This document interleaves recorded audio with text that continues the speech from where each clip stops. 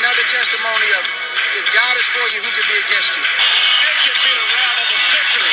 I was not supposed to win this. So now you guys are listening because we did win, and I can glorify God the way I want to glorify Him. God bless the chest. I can't believe what I'm seeing. It's the most unbelievable thing I've ever been privileged to witness.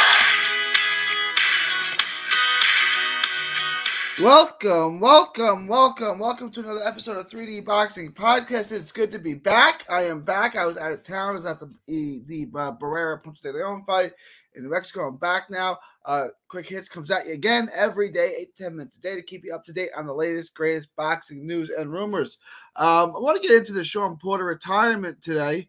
We're going to get into that. But before we do, please share, like, and subscribe. 3D Boxing on all forms of social media. Also, please subscribe to our other channel, Texas Boxing Scene on YouTube. Lots of new content, excellent content on that channel. That's Texas Boxing Scene on YouTube. All proceeds go to autism research and recovery. So please share, like, and subscribe. So that's going to help us get that monetizing and up and running. All right, let's get into today's show.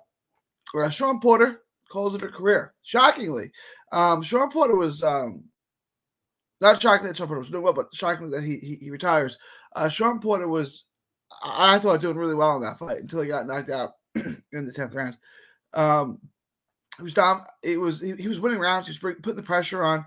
I thought, landing the cleaner shots, the better shots. I had him up 6 rounds to 3.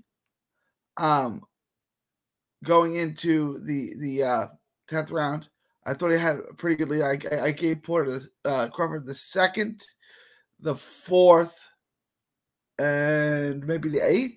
There were 7, 2, 4, and 7, maybe. Maybe it's in the 7th, right? But I gave, I'm sorry, Crawford 2, 4, and 7, 2, 4, and 8. I gave Crawford, no, I'm sorry. I gave Crawford 2, 4, and 9. 2, 4, and 9 is what I gave him. And I gave Porter the rest of the round. I thought Porter was landing the cleanest shots. I thought Porter was dictating the pace. I thought there was a change there in the 9th round, and Porter just started chasing Crawford around. He stopped cutting the ring off on him and was just circling with him, just chasing him around the ring.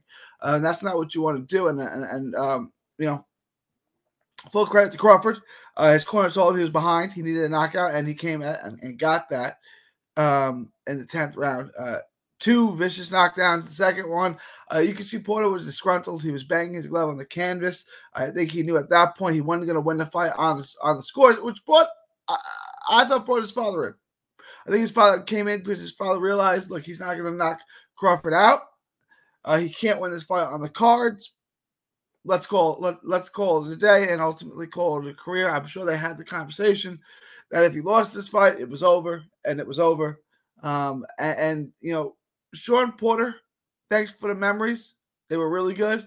Shawn Porter, a great welterweight. I don't care who you are. You know, Mayweather, Sugar Ray, Terrence Crawford, Oscar De La Hoya. Shawn Porter is going to give that person work. Porter is going to make that person's life a living hell. Porter's not an easy fight for anyone. I remember when Spence and Crawford had their famous face-off. And Crawford, Spence said that why wouldn't he take the easy route and fight Shawn Porter? You know, Spence needed to rally late in that fight to get a knockdown to win. A lot of people thought Porter won that fight. There's nothing easy about fighting Shawn Porter. Not for anyone. I don't care. Give me the welterweight in history. He's not going to have an easy night's work with Showtime Shawnee P. You know, Shawn Porter is a great human being. I think he's got a great career as a commentator. I think he's going to be around the sport for a long time. And it was great to have him. Unfortunately, Porter lost most of his big fights. Now, he did have really good wins. You go through Porter's career. He had good wins. You can go through them. He's got a win over Julio Diaz, which kind of kickstarted him after the controversial draw. Before that, he had a win over Ray Robinson early in their career. Both really early in their career. He had a win over, like I said, Diaz. He had some wins over Alfonso Gomez. And then he got himself into the world title picture. I'm sorry, he won the title from Julio Diaz. He beat Devin Alexander. He beat Paulie Malignaggi. And then he lost a tight decision to Brook. He came back. He beat Broner, lost to Thurman, beat Berto, Granados, Danny Garcia. You see Ugas put together a really good string of wins there. Lost to Spence. Took it to a fight with Familia, won that fight, and then fought Terrence Crawford. It was a sensational career for Errol Spence, for Shawn Porter. He fought everyone. He was able to negotiate fights with everyone. Look at the names that I just gave you. Every great welterweight of this era. Crawford, Spence, Ugas, Danny Garcia, Andre Berto, Keith Thurman, Adrian Broner, Devin Alexander. He fought all of them, and one after another. Truly a warrior. When Porter first burst onto the scene, a lot of people didn't like his style. It was a rough out style. He was a bull in a china shop. But as we got to watch, and I thought starting with the Danny Garcia fight, he really started to utilize his jab a little bit more. It's hard to believe that fight's over 3 years ago, but he really started to utilize his jab more. I think he grew up a lot at that fight.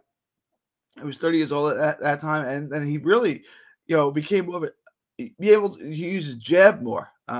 But Porter was one of the great guys to watch in this ring and one of the great human beings in the sport of boxing. Boxing's going to miss him. He didn't care. Shawn Porter would fight you. Shawn Porter was a dog. Shawn Porter would fight anyone, and he did. And, unfortunately, like I said, he lost most of his big fights. He lost to Thurman, all right? He lost to Spence, lost to Crawford, lost to Brook. But those are his full losses. And he's got plenty of good wins. For my money, Shawn Porter's a Hall of Famer, 2-time welterweight champion in a great era of champions. He got a win over Ugas, got a win over Danny Garcia, got a win over Devin Alexander, Paulie Malignaggi, Andre Berto. He's got good wins. Julio Diaz. For my money, and his losses are just, the stoppage loss. And if I had him up 6-3, most people, and we can get into the scorecard. We can do another show on that on the scorecard, which was atrocious. It's hard for me to believe that everyone watching the fight has Porter winning, and the judges, all three judges, have Crawford winning. Like, how do all three judges, not one of the three judges, sees the same fight that everyone else saw? It's interesting. That's interesting. But let me know what you guys think. Leave your thoughts, comments below. Shawn Porter, is he a Hall of Famer? What did you think of his career? Did you like his style? Did you find his style to be a beautiful disaster, or was it just hard to watch? Thoughts, comments below. Please like and subscribe.